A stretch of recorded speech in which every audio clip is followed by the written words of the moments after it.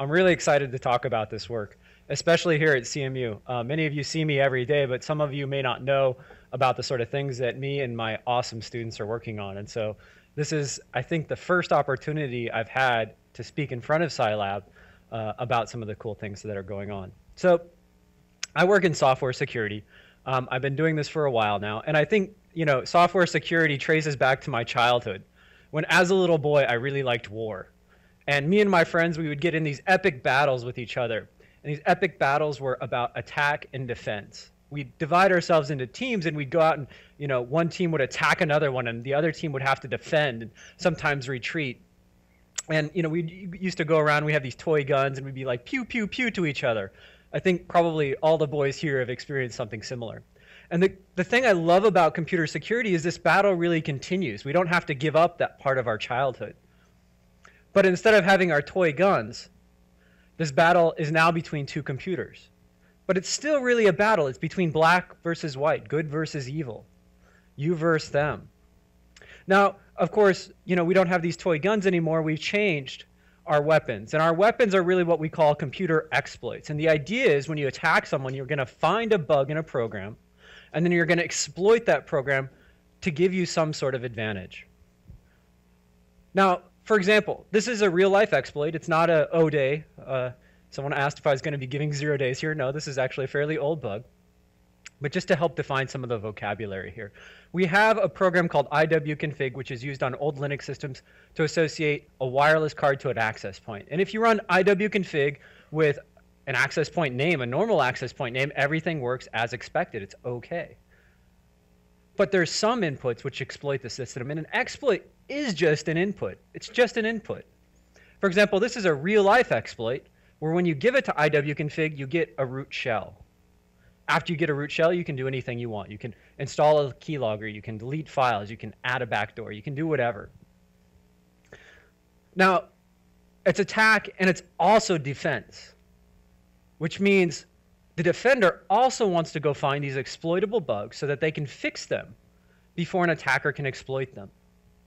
And so we have these two sides playing against each other, but both are trying to find exploitable bugs. One to fix them, and one to break into the other system. Now, it's amazing how many programs are exploitable.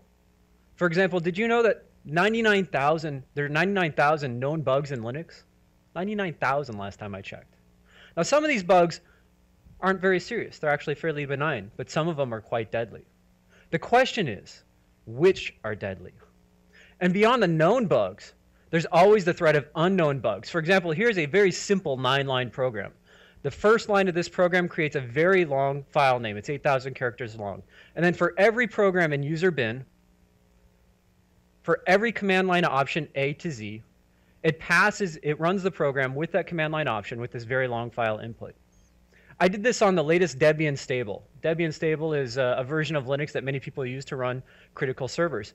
And just this very simple 9-line program, in 13 minutes checked 1,009 programs and found 52 new bugs, not in the Ubuntu or Debian bug database, in 29 different programs. It's just ridiculously easy to find these bugs. But which ones are exploitable? Which ones are going to be advantageous to an attacker? And the way we go about answering that question now is we get really, really smart people. We get people trained here at CMU who are skilled in the art of exploit. They're experts in programming languages and machine architecture, and they can reason about assembly, and they can reason about corner cases. And I'm very fortunate to run one of the very best hacking teams out there. This is the CMU hacking team, and they enter professional contests quite often, and quite often they win. For example, last time I checked in 2012, our team was ranked #1. And a dirty little secret is, well, the number 10 team is actually the Raytheon professional penetration testing team. So these aren't just other colleges that we're competing against. These are actually professionals who do this day in and day out. And this is the second year in a row that we were ranked #1. So we're quite good. I want to tell you a little bit about a contest that highlights some of the things I'm going to be talking about, and that's called DEF CON. DEF CON is the largest computer security industry conference when it's held. It's held in Las Vegas every year, usually early August or late July. And this is a graph showing various teams competing in the DEF CON competition. So we have on the x-axis time, and on the y-axis we have points. And the cool thing is you'll see that towards the end of the contest, CMU takes the lead. It's this top dark purple line. It's kind of difficult to see on this particular projector, but it's a dark purple line. We're beating everyone else. Now, unfortunately, at the very end of the contest, one of the other teams came in and finally beat us at the very last minute. The very last minute. So they come in and at the very last minute beat us. Now, I still think this is a victory for CMU, and you know why? CMU went in with 20 students, people who don't have a day job in computer security. Their day job is learning things. And the number one team had 80 professionals. 80 professionals. But it also illustrates an important point. What happens when a team of 20 people go against 80 professionals? They're probably going to lose because there's 80 of them and 20 of us. What happens in computer security when there's more attackers than defenders? Nation states are starting to worry about this problem. The US worries about China. Well, they worry about lots of places. What do we do when there's potentially a larger adversary, either numerically or otherwise than us? Current techniques can't scale because currently we rely on just training more people. And that's certainly something we need to do, but we also need to change our thought process. So there's a guy whose nickname is the Great One named Wayne Gretzky. He's got the most points in NHL history. This guy is just amazing. It's like when he's on ice, it looks like he's dancing. But he wasn't the biggest one out there. He wasn't the largest. He wasn't the fastest. And yet he's called the Great One. And the reason for that is he could just score goals when no one else could. And he said the trick was he skates to where the puck, the hockey puck, is going to be, not to where it's been. And I thought this was an apt quote in computer security because a lot of our daily lives is spent focusing on how do we tackle today's threat, but we also need to focus on where things are going to be in the future. How can we get away from this manual process where it's 20, when 20 go against 80, the 20 will always lose, or at least potentially lose. And so my vision in our research, and actually all my students take part in this vision, is we want to automatically check the world's software for exploitable bugs. And there's two important words in this sentence. The first is automatically. We don't want it to be a manual process. And the second is we want to find the bugs that matter for security. There's 99,000 known bugs. We want to figure which ones are exploitable for some definition of exploitable. Now, our main approach is program verification, but with a twist.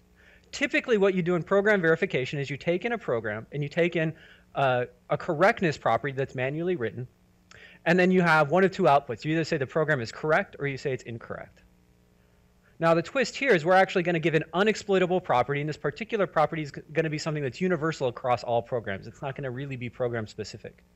And we're going to incrementally check the program, and we're going to be able to say either a program path is safe or we're going to be able to say it's exploitable. But it's the same kind of idea, and we use many of the same techniques as traditional program verification. Now, I want to show you at a high level what these sort of techniques can do. And so this is automatic exploit generation, the sort of thing that we do in our research group. This is the same program I showed you before, iwconfig, and it has what's called a buffer overflow, and we'll talk about that more in this talk. In particular, there's a user input that's copied into a 32-byte data structure. It's a very classic attack. These things have been around forever, and they continue to be a problem. The program's about 1,400 lines of code. That's not including libraries, so it's not a huge program. It's not Internet Explorer, but it's reasonable size. What I'm showing here is that we want to take in the binary program. The binary program, there's no symbols, and we want a single command line option that systematically explores that program iwconfig, tries to find out where the bugs is, and for each bug determine if it's exploitable. And here, we've said we've been able to find the exploitable bug. And the reason we know it's exploitable is we actually generated a working exploit. This is the real-life exploit. This is what it looks like. And if you give this as input to the program, you get your root shell.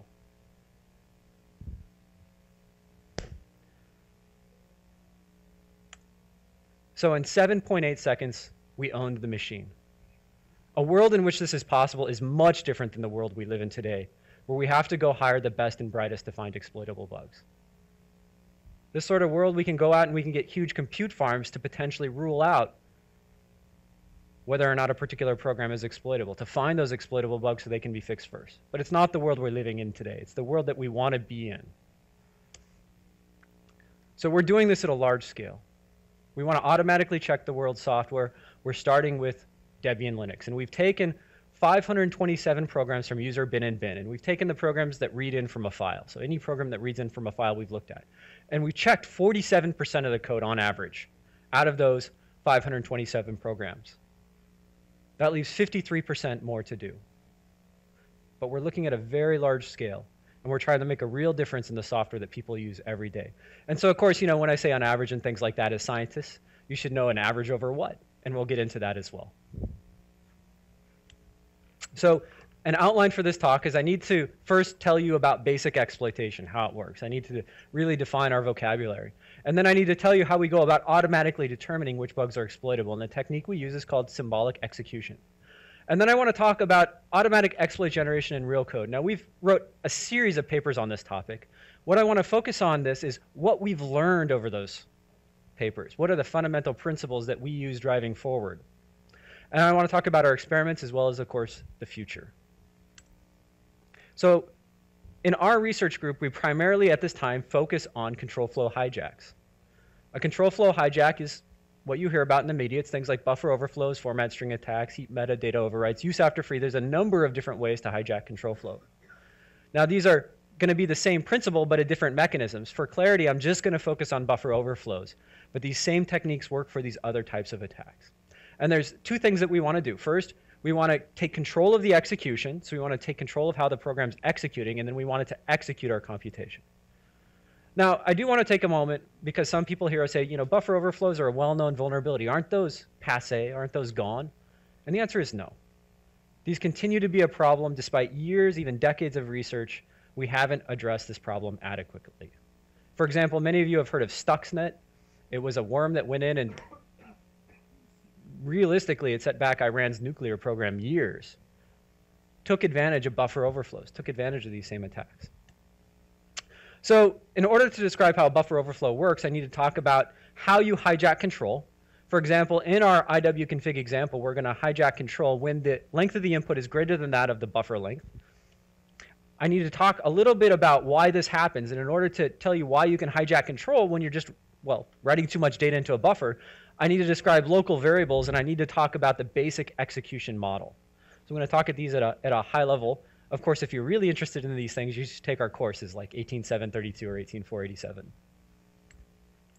So the basic execution model on, and I'm going to focus here on x86 just because it's what we do all our experiments on, is pretty simple. Inside a running process, there's various regions of memories. There's a code segment of memory, there's a data segment of memory, there's a stack, and there's a heap. We have a processor, and the processor has a register called EIP. It stands for the instruction pointer, IP instruction pointer. And the IP points to the next instruction to execute. Now, it's important here to note that it's just pointing to some area of memory. That's what it's going to do is it's going to look at that region of memory. It's going to fetch that a chunk of data. It's going to decode it as an instruction, and it's going to execute it. Now, at a high level, what a control flow hijack is we're going to hijack control of IP. We're going to point it at some code we want to have it execute. And if we can do that, it's going to do what computers do. It's going to fetch what we point at, it's going to decode it and execute it as an instruction. All right, so I'm going to give you a very simple buffer overflow. Here's a program called Vulnerable. Vulnerable has a buffer that's 32 bytes long, and it does a string copy of user input into this buffer. Now, there's two local variables here. There's a 32-byte buffer, and there's a 4-byte integer x. And so one of the things we have to take care of when we compile down a program is where are we going to allocate these buffers and variables in memory. And the way we do it is we allocate a stack frame every time a function is invoked. So the stack frame is going to have space for our buffers and local variables. For example, here, Vulnerable's initial stack frame will have 32 bytes for buffer, and it'll have 4 bytes for integer, and then it'll also have another 4 bytes for a pointer to that buffer. For example, when we run this program on the input ABC, ABC is, well, the string copy execute. We're going to write ABC into this area that's allocated for a buffer, and ABC will go into that correct memory region. And I have here the \0 just indicating it's null terminated. Now, in order to hijack control, I also have to tell you about how function calls work, because this is really an important property. if we have a caller to the routine vulnerable, when caller executes, well, caller is going to need to save its place in its execution. And so what it does is it looks at the next instruction it wants to execute after vulnerable returns, and it puts that onto the stack. So for example, it's going to put onto the stack the saved EIP. This is the saved IP value of the next instruction to execute. In this case, it's I+1. Now, when the function returns, that variable EIP is going to be popped into the EIP register. And since it pops it into the EIP, you know, the machine will execute as normal. It's going to fetch, decode, and execute whatever that points to, and it's going to point to I+1 and operate as normal. This is really just the stack discipline. So a buffer overflow occurs when data is written outside the space allocated for the buffer. And then this is possible because C does not check that writes are within bounds. A classic exploit overwrites the saved return address in memory. So for example, if I give this vulnerable program 36 A's plus the hex string EFBEADDE, when we execute the string copy, the first 34 A's are going to be copied into buffer. The next 4 A's will be copied over EIP because we don't check that we're writing outside the buffer. And, well, the hex characters will overwrite the saved return address. Now, because of the way memory operations work on x86, it will actually write the integer dead beef in hex. Now, when we return from vulnerable, like before, we're going to pop off the return address into the EIP register. We'll fetch, decode, and execute whatever is at address dead beef in memory, and more than likely, we'll get the dreaded seg fault. We'll crash.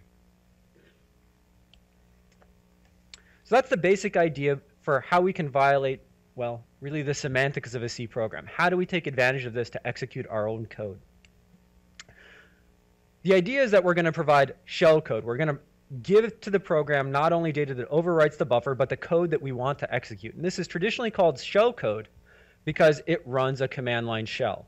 And once you get this command line shell, it will be running under the context of the vulnerable program, and the attacker can issue whatever command he wants. For example, he can issue copy commands, delete commands, FTP commands, whatever. There are more advanced methods like return-oriented programming. We have work in this, but I'm just going to focus on the most basic scenario for clarity. So shellcode is just a string. One of the beauties in computer science is really code is data, data is code.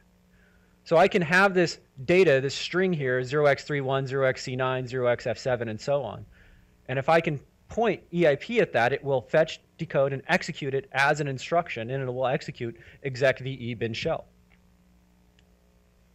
So if we go back to our vulnerable function, when we execute the string copy, we provided our shellcode plus the address of buffer.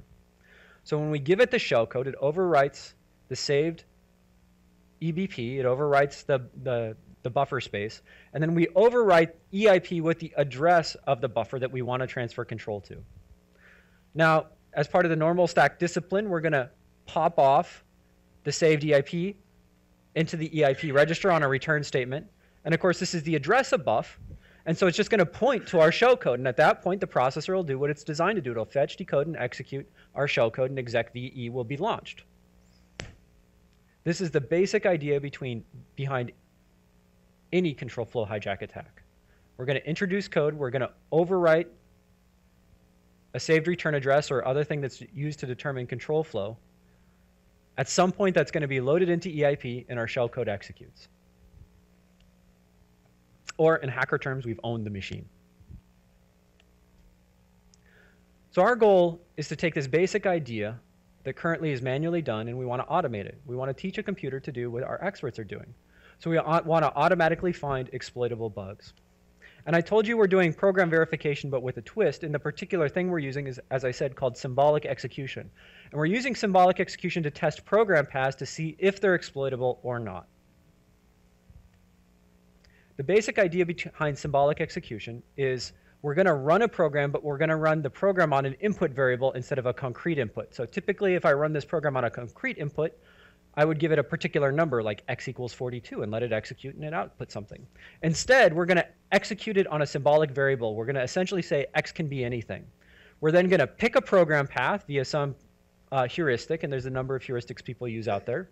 And then we're going to execute that path on the symbolic input. And as we execute, we're going to compute values, and our values are going to be the conditions necessary to execute the selected path. More formally, our values are going to become expressions. And so as we execute if x greater than 42, we're going to compute the value x has to be greater than 42. And to take the false path, we know that not only is x greater than 42, but x squared is not equal to maxent, and so on. So at each step, we're going to create what is called in the area a formula. And these formulas capture the conditions necessary to execute the selected path up to that point. So we call these path formulas. There's lots of them. Lots of them. We're going to create one for each path. In fact, we're going to create one for each point in each path that can potentially execute. Once we create a path formula, we can find inputs that would execute that path in real life by giving these formulas to what are called satisfiability modular theory solvers, SMT solvers. You can think of these as kind of as SAT solvers. We're going to give it this formula, and it's going to give us back a satisfying answer to this formula. For example, 43 satisfies this particular formula, because if we plug in 43 for x, 43 is greater than 42, that's true. 43 squared is not equal to maxent, and it's not true that 43 is less than 42. So we can build these path formulas, we can give it to these SMT procedures, and we can get back satisfying answers. And the cool thing is, when we get back a satisfying answer, each satisfying answer is actually a real-life input that executes the selected path. This is the basic idea. And the cool thing is, we can incrementally select new paths. For example, we can select this path, pass it to the SMT solver, and come up with inputs that execute the selected path. Now, sometimes we may come up with an unsatisfiable solution. This corresponds to input paths that can never be executed. For example, here I've selected an input path where x has to be greater than 42 and x has to be less than 42. There's no satisfying answer to this formula, and so there's no input that will take that selected path. Now, as we're doing this, at the same time, we're also checking for non-exploitability. So we're checking each program path to see if it's safe. For example, if we get to a vulnerable point in our code, something we want to check, we have the program path up to the point. The program path up to this point is x greater than 42 and x squared equal maxent. And then we check this safety property that we encode in, well, it turns out we just encode it in logic. In particular, what we encode at this point is that EIP is not affected by user input. So if you think about this, what we're checking is there an input that can execute this path?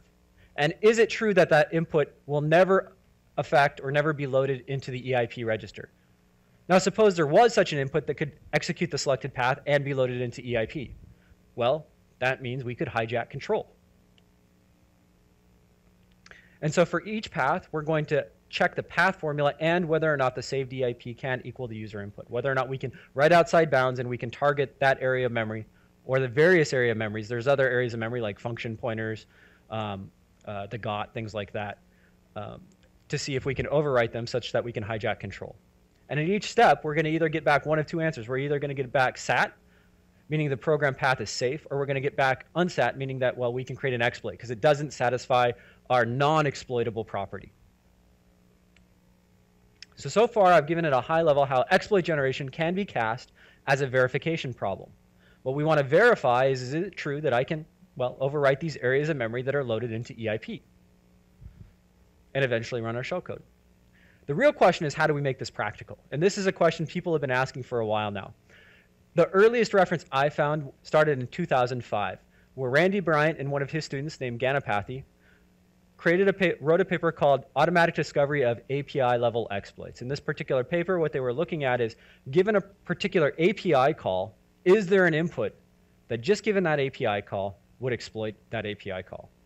They didn't look for inputs starting at the beginning of execution to actually execute that API call. That was out of scope.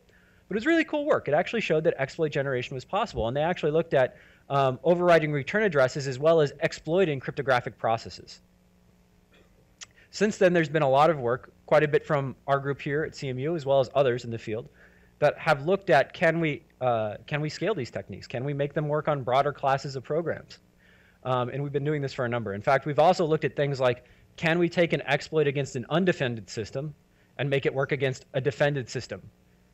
More realistically, can we take an exploit that works against Windows XP Service Pack 1 without ASLR and DEP, if you know what those are, and can we turn it into one that we can use against, for example, with Windows 7 with ASLR and DEP enabled?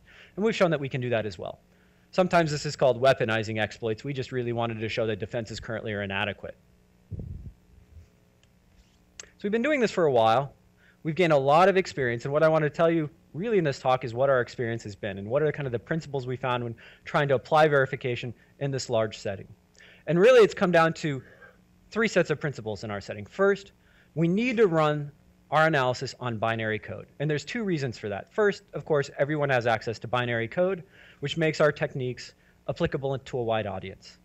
But second, and more fundamentally, what we're trying to do is we're trying to argue about runtime properties, and so we need to analyze the code that's actually going to run. When we do this analysis, for example, on source code, and we've actually looked at that, it can be a little bit faster, but we run into these fidelity problems where we're analyzing code that's going to be compiled, and so we have a bit of uncertainty about the code that will actually run. And so we spent a lot of time developing binary analysis techniques to cope with this challenge of only requiring the binary, and there's been a lot of research on this. In fact, we have an open source project called BAP where we publish the sum of our knowledge in source code form so others can use it. The second thing that we've had to tackle is how do we tackle this state space explosion problem when doing any sort of verification. So our main approach is we need to use intelligent analysis to reduce the state space. So let me talk a little bit about how big it is. So the state space in most of the programs we look at is infinite. There's an infinite length input that most of these programs would take. We certainly don't want to check the infinite number of paths corresponding to that state space, so how can we reduce it so that we check, well, only the essential paths? And we come up with some techniques to help us with this. I do want to mention that these sort of techniques are equally applicable in things like bounded model checking that have the same sort of problem. They're going to incrementally explore a state space, and they really want to focus on only the things that potentially could violate a property. And then finally, and I think one of the things we've most recently come to realize is these SMT queries, we need to make them as easy as possible. Originally, when we started out exploit generation and binary analysis in general, we looked at these SMT procedures as black boxes. We're going to create a formula, we're going to give it to an SMT, and it's going to return SAT or unsat. And I think that that approach is wrong. I think you should think of these SMTs as some sort of search procedure, and you need to program to that search procedure. We found examples, and I'll talk about some here, where if we ask the same question, the same semantic question, 2 different ways, way 1, the SMT procedure runs off an exponential cliff and never gives us an answer. And the other way gives us an answer back in 1/10 of a second. So we've really come to this idea of programming the SMT. So these are really the principles we learned. Let me give you some examples. And I'm really going to just focus on the last 2.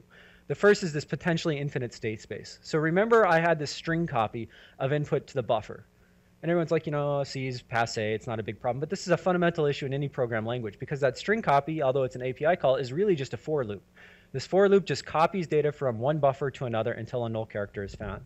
And the way symbolic execution views this is a sequence of if-then-else statements, where each if-then-else statement corresponds to executing that loop one more time. So at the top, we say, is it true that input at 0 is equal to the null character? If so, do one thing, otherwise do something else. That corresponds to 0-length strings. Then we check to see if input at 1 is equal to 0. That corresponds to inputs of length 1, and so on. And so previous work had really tackled this by just, well, enumerating every single program branch. So for that string copy, what they would do is create a formula for, you know, let's say the 0-length strings, go explore the program and figure out there's no way to exploit this program with a 0-length string, which kind of makes intuitive sense, right? But they'd waste 20 minutes actually analyzing the program with respect to this condition that the input is of 0, and that condition is set by this first branch. And then they'd go and they'd look at, for example, the next branch. They'd backtrack and go re-explore the program, but now underneath the condition that the input is of length 1. And again, they would not find any bugs and maybe waste 30 minutes doing that, and so on. And they'd systematically do this, and eventually there's no reason to believe they wouldn't find the exploitable bugs, but at least in all our test cases, state-of-the-art symbolic execution engines like CLE couldn't find even the simplest vulnerabilities in programs, like our IWconfig example I've been using all along. And so one of the things that we realized is just blindly going down each path isn't ever going to work. We need to actually bring some additional information in to prune out parts of the search space that can't possibly be exploitable. Like often you can look at a program and you can say there's no way that any input of length 1 will ever exploit that program. It has to be at least as big as the minimum size buffer.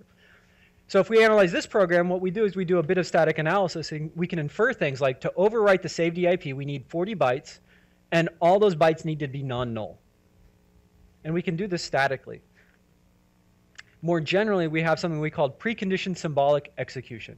You can think of there's some set of all inputs to the program, and there's some subset of those that trigger bugs, and some subset of that not only trigger bugs, but also do a control flow hijack. What we do is we do lightweight program analysis to come up with preconditions to find inputs within this control flow hijack space. For example, in our running example, we know that the input has to be at least greater than the length of the buffer. These sort of analyses are cheap, they're easy, and they can be used to focus our search on at least the regions of the code that may be exploitable. So we have lots of examples of those. I'm just going to give you the intuitive ones here. The easiest one is a length precondition, where we go through and we look at all the buffers in a program, and we say, well, it's the case that an input has to at least be as big as the smallest buffer in order to exploit this program. So in this example, we'd say something like our precondition check is the length of the input is greater than 40. And then we also check our path formula underneath this precondition uncovered with the static analysis. So for example, is it true that the length of the input greater than 40 and input at 0 equals 0 can be satisfied? And a little bit of thought of this as well, if input at 0 and 0 is satisfied, that means the input is of 0 length, and of course it can't be the case that a 0 length input also is greater than 40. So we have an unsatisfiable query, and we won't explore that part of the execution space that previous work would. And we'll save, let's say, 20 minutes. And we go back to the next if-then-else statement. We add these preconditions uncovered with static analysis, do the same check, find out no inputs of length 1 can exploit the program, and so on, maybe save 30 minutes. And so on. We do this. And this is the reason that we're able to find exploits in programs like iwconfig in 7.8 seconds when previous tools couldn't find them given hours. As we use lightweight static analysis to infer some invariance on what you need for exploiting, and we use those to guide symbolic execution as we go. So the third principle I talked about is we don't want to treat these SMT solvers as a black box. We're creating a lot of these queries.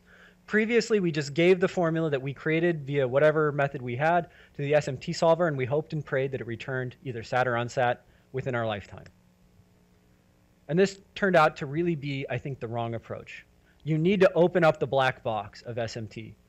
You need to think of it as a search procedure, and you need to figure out how to program your queries to take best advantage of that search procedure. So one of the hardest cases for us was what we call symbolic memories. It continues to be a challenge, but it's really one of the hardest cases. For example, here we have a program that reads in user input, and then executes, and then use that user input to load some value for memory. So we have memory at X, we're loading some value from X, and then we have to assert that that value in memory is equal to 42. Now, in naive symbolic execution, really what we're doing is we're saying, well, X can be anything. And so we're forcing the SMT, well, not forcing it, but a naive implementation of an SMT is considering all possible memory cells, and it's saying which of these 2 to the 32 possible memory cells that you could be dereferencing contains the value 42. And that's a huge search space for the SMT itself. These sort of things happen all the time. The most common case are what we call table lookups. For example, the toLower function is essentially an index table in memory that maps uppercase letter A to lowercase letter A, uppercase letter B to lowercase letter B, and so on. And so every time you call toLower, you have one of these symbolic indices if what you're calling it on is user input. It's using the user input as an index into memory. There's many, many causes of this. Every time you call scanf, vprintf, printf, you'll run into a symbolic memory in real code. Every time you convert between Unicode and ASCII, you run into symbolic memory via conversion routines like toLower, isspace, isalf. All these things make it very, very hard to reason about it. And just a single instance of one of these symbolic memories can prevent us from continuing to explore a particular program path, from finding new bugs, from finding new exploitable bugs. So what previous work had done is what they'd done what's called concretization. In fact, this is still done at Microsoft today. So what concretization does is say, let's pick a particular value for that memory reference and just check that one. For example, we may just say X has to be equal to 42. I'm sorry, X has to be equal to 17. And so we only consider the values when X equals 17 and say, is it true that memory cell 17, is it equal to 42? This way the decision procedure doesn't have to reason about all 2 to the 32 different memory cells. So At a high level, this seems good because it makes these formulas solvable. It's kind of a practical trade-off where we reduce the search space to make it so we can get an answer in our lifetime. However, we found in 40% of our test cases, this prevented us from finding exploits when an exploit really was possible. The second approach is really to do nothing, to leave it fully symbolic. And the pro of this, of course, well, I mean, this is essentially referencing all memory cell, and the pro of this, of course, is theoretically we can find exploits when there really is an exploit, but in practice, these formulas aren't solvable. The SMT just times out. It uses too much memory, takes too much time. And so we have a very simple observation. As you're executing, you don't have to reason about, you're not actually asking the SMT to reason about all of memory. In fact, the path that you've executed so far should be informing the SMT as to which areas of memory you care about. For example, in this particular example, we know to reach the symbolic memory here at the bottom that X has to be somewhere between 42 and 50. And so the SMT should really only reason about values of memory between 42 and 50. Now, since I know some people work on SMT here, really the trick is to tell the decision procedure to reason about the value X before it reasons about this symbolic memory X. We have to direct it on what to reason about first. That's the problem. So we have two different, at the start of this, we had a two-step process. The first thing is we bound memory addresses referenced, again, with a static analysis over the path we've executed. And then we make a search tree of memory address values.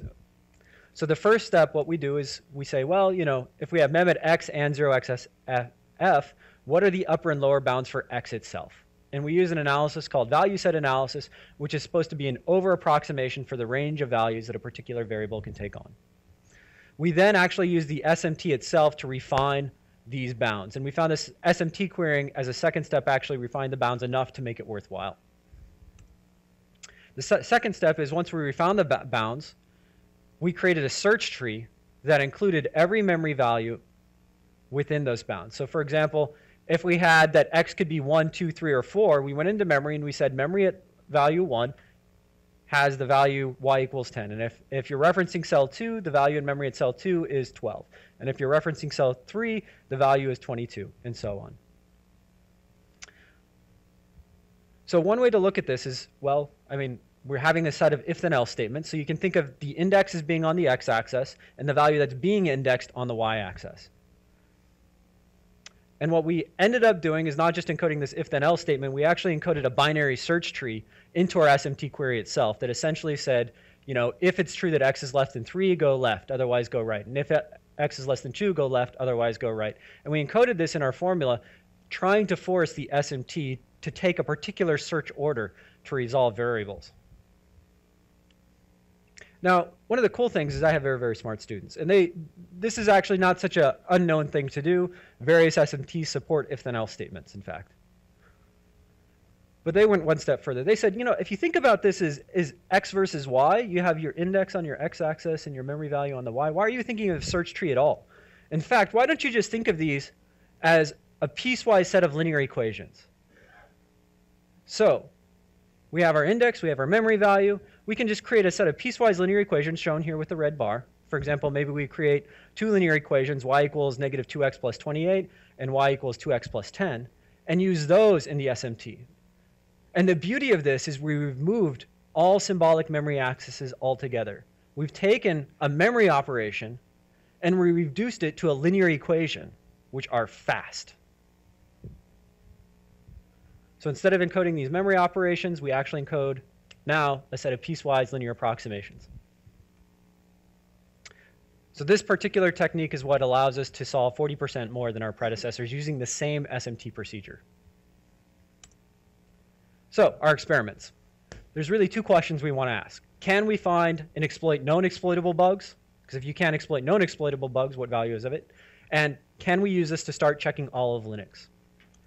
So we've ran a series of tests where we've looked at 29 different programs, 22 of them on Linux, 7 of them on Windows. We just wanted to make sure that we could do this on Windows, that there wasn't something fundamental about it. And we were able to exploit all these. And on the x-axis, I have the number of seconds it took to generate the exploit.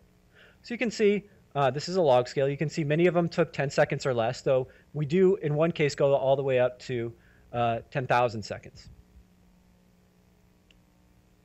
In fact, 2 of these bugs were unknown bugs. We started out saying, can we exploit known bugs? And then we just let our process run a little too long, and we discovered 2 unknown bugs where we found the known bug first, and then we ran it, and we found the new bugs first. So these are what are called 0 days. So we showed that it's effective. The next thing we want to do is we want to use this for good. And so really our mission right now is we want to check 100% of the lines of code in user bin and bin. Now I didn't say verify. We're not going to be able to verify these are safe. But we can certainly come up with an input that tests each line of code, and that's a start. So we picked 527 programs. So far we found 95 new bugs, 5 of which are exploitable. Yes? The question is this a 32-bit system or a 64? We're currently looking at Debian stable 32-bit. 64-bit thing, Intel has given an execute disable bit for stack. Can you use the microphone, please? I can't hear you. So in 64-bit system, Intel has an execute disable bit in the paging structure, which can possibly prevent the overflow attacks. So are you considering those? So the question is, on 64-bit systems, there's an extra detail that makes sometimes a program unexploitable and it would be exploitable on a 32-bit system. Our system would uncover that sort of condition. We're not currently taking it under consideration now because we're not looking at 64-bit, but the logic itself would follow through. So this is I told you this is, 47% on average. It actually looks like this. There's some programs here on the x-axis. It's a program. We have coverage on the y-axis. Some programs we checked 100% of. Some programs were pretty close to 0. In fact, every day one of the things I do is I check a web page, our Mayhem web page, that gives us our overall coverage here. It shows how we've improved over time. And for each program, we know how much we've covered so far. So for example, WBM to PBM, which is an image conversion utility, we've checked 100% of. If we go to Perl, we've checked 20% of the code. And I can click on Perl, and I can show you how our analysis has progressed over time. And this dip is an error in our measuring coverage. It's not a big deal. If we go to SED, we're at 56%. And you can see, it goes up every so often. So every day I check that. Now, some of you may say, well, many of those programs actually share common libraries. So how many unique lines of code have you checked? So what we did is we took all the source for all the programs we've looked at. We've catted it together. We then sorted out and figured out how many unique lines of codes there are. Turns out there's about 2.8 million lines of code in the 527 programs we looked at. So far, we've looked at 357,000 lines of code, 12.68%. So that's kind of two different metrics. One is 47% on average. This is if you use gcov. And the other is if you look at unique lines of code, 12.68%. Yes? Professor Brumley, what do you mean by coverage here? Yes, what do I mean by covered here? I mean that we've come up with an input that will execute 357,000 of the 2.8 million lines of code. So we've tested at least one path through that code. So the cool thing about this is we've also done large-scale experiments on the fundamental architectures that we're using. For example, we create these path formulas. We've created 1.5 billion formulas. 1.5 billion. Now, because this is such a large number, it behooves us to actually have a formula cache to prevent us from asking the same question repeatedly. Turns out 5.6 million of them actually get to the SMT. So this tells us things like improving the cache is very, very important. The more we can get cache hits, the better. We also know about 46% of the queries are satisfiable and about 54% are unsatisfiable. So if we want to optimize something, we should optimize unsatisfiable requests. We also started looking at, where are we spending our time? I asked my students the following question. Where are we spending the most time so that we can go and optimize it? And I expected them to come back and say it was the SMT. And they initially came back and said, no, the SMT is only 17% of the time we're spending in total. But that number is a little bit deceptive. It's actually a good scientific principle where you shouldn't look at averages. I have here a graph which shows on the x-axis the log 2 time of the total time in seconds we've spent. And on the y-axis we have the time. And we've broken it out into green, which is everything else but the SMT, and red, which is the SMT.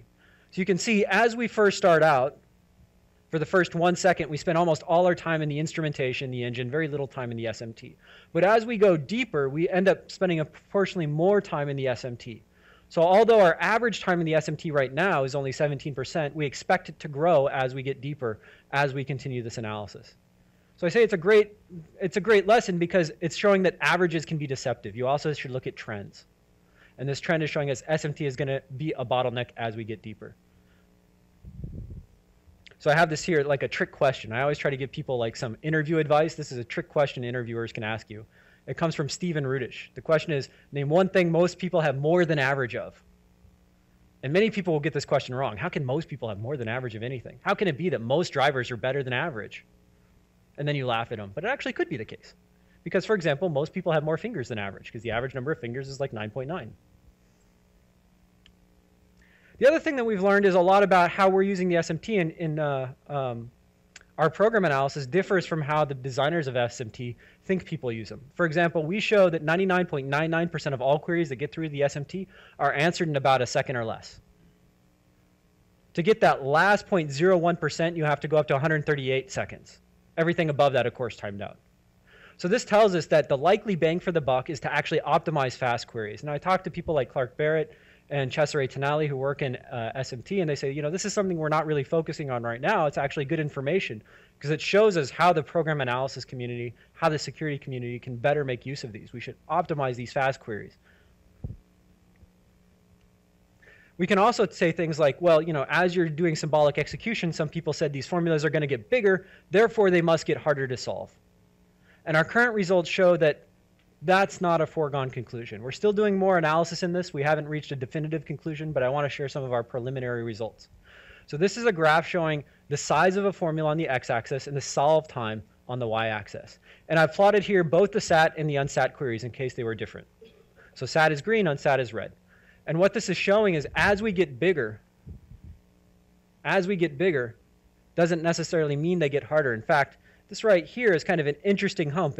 It kind of indicates that, you know, initially things are very fast because pretty much any answer is a satisfying answer. At some middle point, it actually has to do some search and it's slow. And then at the end, you've added in enough constraints that, again, it doesn't have to do any search. And we're still trying to validate that thesis. We're speculating that's the case. There could be other explanations.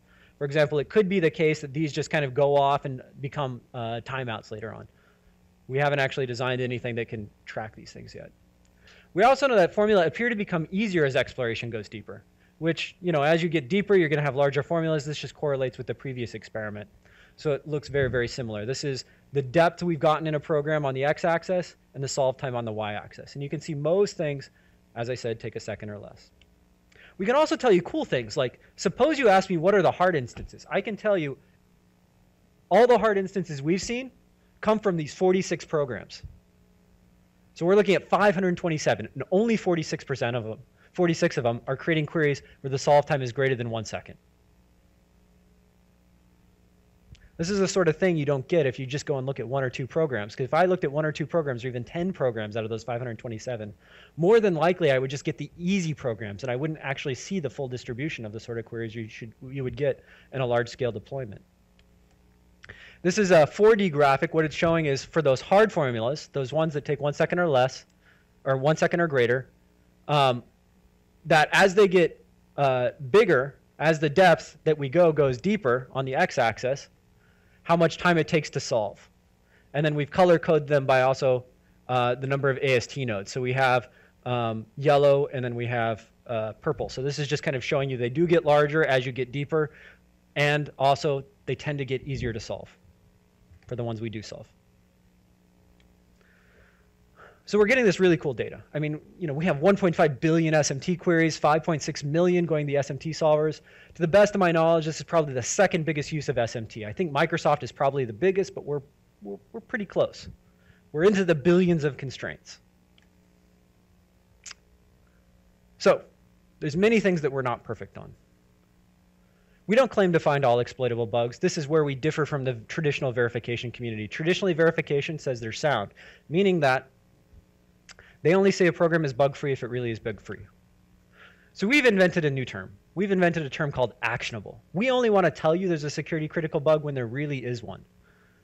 Because we know there's 99,000 bugs out there. What we want to know are which ones we should prioritize first. We also only make all our claims of exploitability versus safe with respect to a fixed input size. So for example, we can tell you for many programs that no input greater than 10, 15, 32 characters will exploit the program. So there's lots of work we could do there. You know, the sort of guarantees we give are different than the traditional verification community. We can make better symbolic executors. We could look at additional safety properties. One of the things we want to look at is information flow, for example. So there's lots that isn't perfect that we have to work on. In fact, there's, I think, 7 different theses we've mapped out in this area. But we continue to work on it. And at a high level, there's 3 things we want to do. The first is we want to continue to formalize what it means to exploit a system. And by formalize, I mean come up with the right formalization that doesn't just characterize what it means to exploit a system, but is also efficient to check.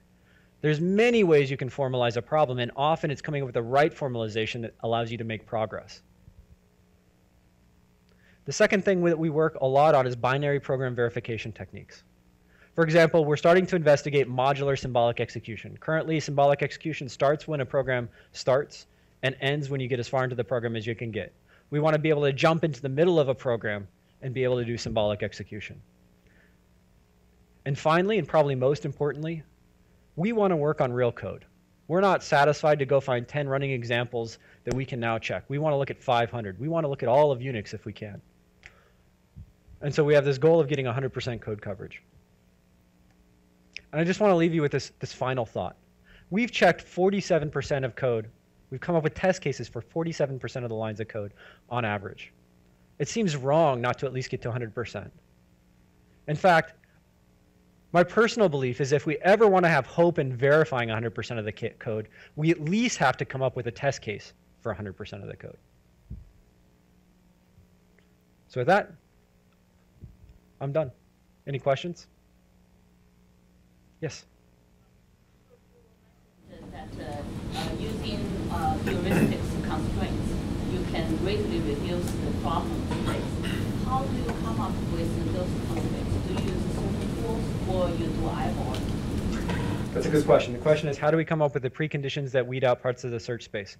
Some of them, like the length of inputs, we can actually come up with by automatic program analysis. Our techniques are not precluded to that, though. Anything you can encode in logic, we can use. And so we have looked at heuristics as well. Another thing that we're continuing to work on with CERT is, for example, if you give me a crashing input to the program, can I use that to guide the search space to say, hey, explore nearby paths to see if those are exploitable, or even the crashing one is exploitable?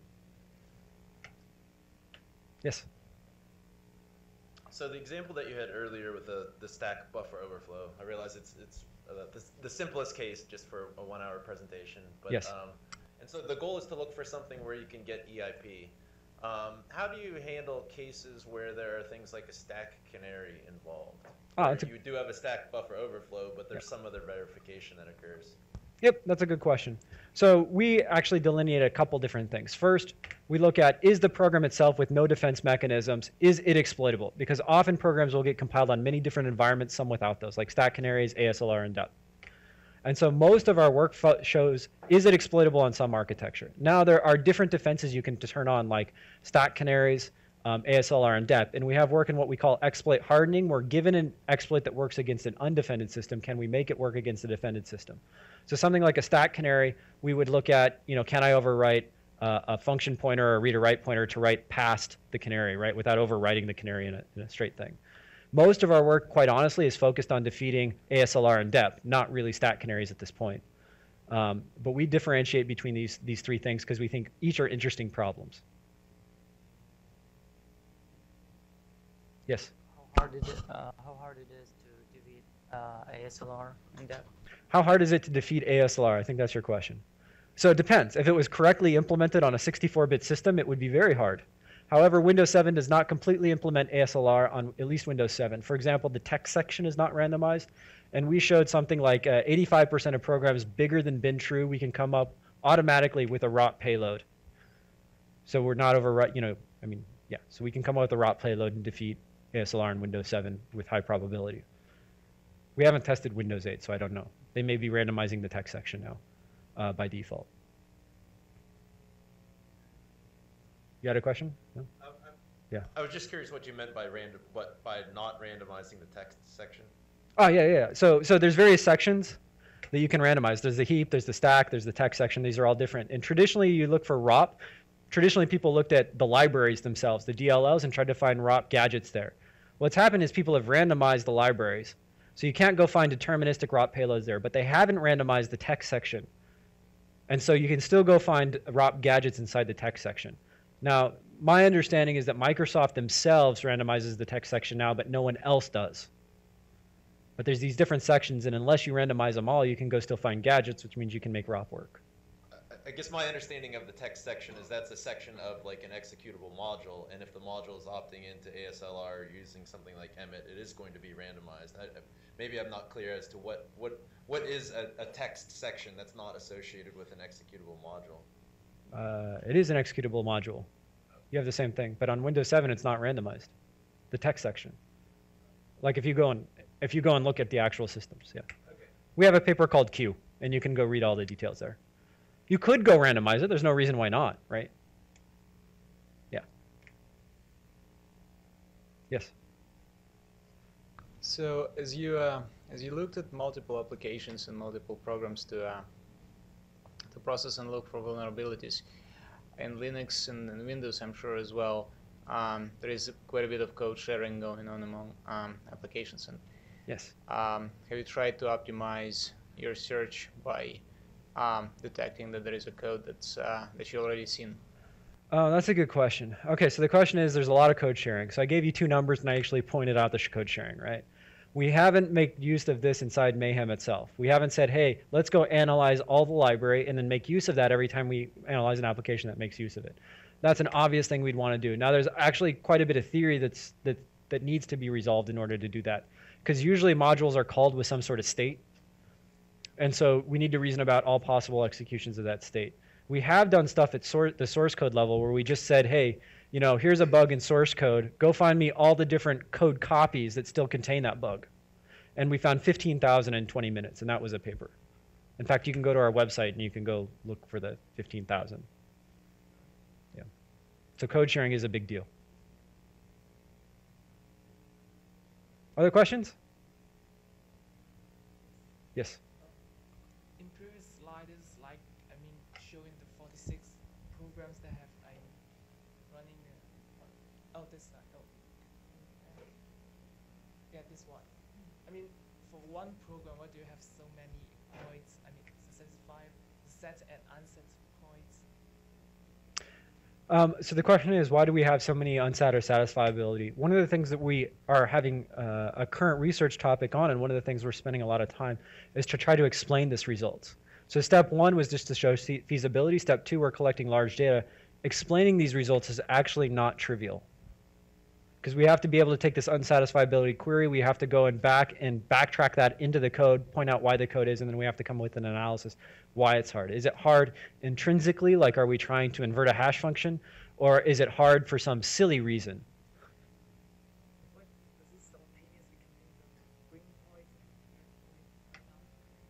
Well, I'm not sure what your question is. The green points are satisfiable queries, and the red points are unsatisfiable queries. Yeah, but just for one program like with, what do you have two kinds of dots? Oh, how many dots we have. So the number of dots corresponds to how many queries we could ask total. So in this program, we could only ask one query. Everything else timed out. Yep. Yes.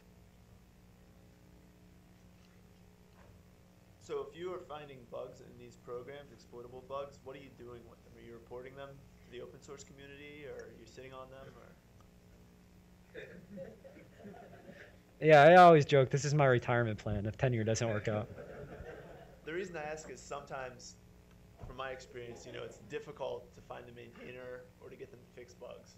So I wonder if you guys have dealt with that at all. I couldn't honestly answer that question because I don't actually know. My students have reported some of them we haven't reported yet because we're still doing some analysis, and we just have lots and lots of things to do.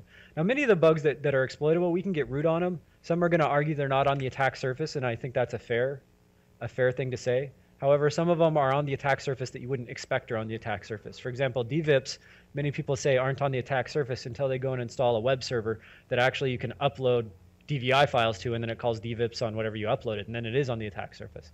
So we tend to be conservative on what we think is on the attack surface. Some people don't believe in conservative. These are the people who actually have to go and break into systems. And yeah, we limit how much weaponization we do for obvious reasons. So I don't think selling them is in our immediate future. Yeah. I would like to. Is Mayhem available online? No. We can find exploitable bugs. We don't give it away. BAP is available for free, our binary analysis architecture. Yeah.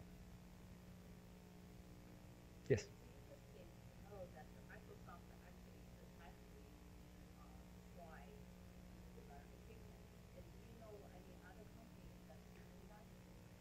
Is any other company doing systematic verification like Microsoft? I don't know.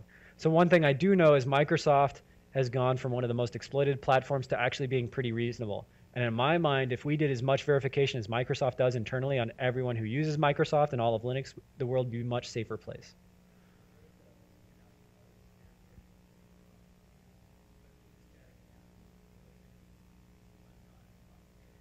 Yeah, lots of people do. Yeah, you're talking about Coverity? Yeah, Coverity does bug finding. So they're one of the people who keep saying there's 99,000 bugs, and they'll find lots more bugs than we will, but many of them are false positives. So, yeah. Other questions?